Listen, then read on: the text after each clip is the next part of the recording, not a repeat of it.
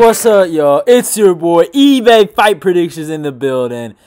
And sadly, I got to report on some breaking news. This broke my heart. Both of my guys, Gamrot and Beneil Dariush, have been scheduled to fight on UFC 280 October 22nd in Abu Dhabi.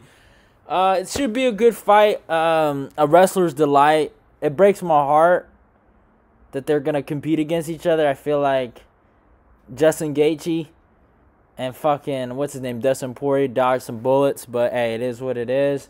Oh man, this is hard, man. I can't give you guys a prediction right now. I think it's gonna be a phenomenal fight, and I can't wait for it. But I'm just so hard. I like both of them. You know what I'm saying? Like, it's gonna suck, man.